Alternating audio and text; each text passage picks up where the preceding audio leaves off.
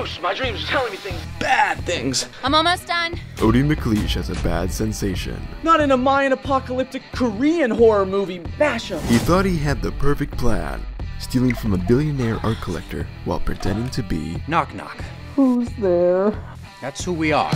Who the fuck are you? We represent the future of gang warfare, an image that you are messing with. Do you know why the polar ice caps are melting? It's because assholes like you have too much money.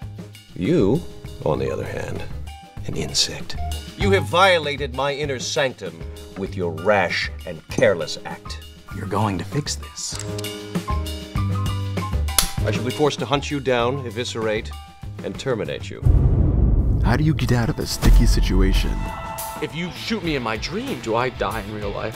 If my operation is interrupted in any way, we'll be back. Loose. Loose. Loose. She always calls back. She'll call back.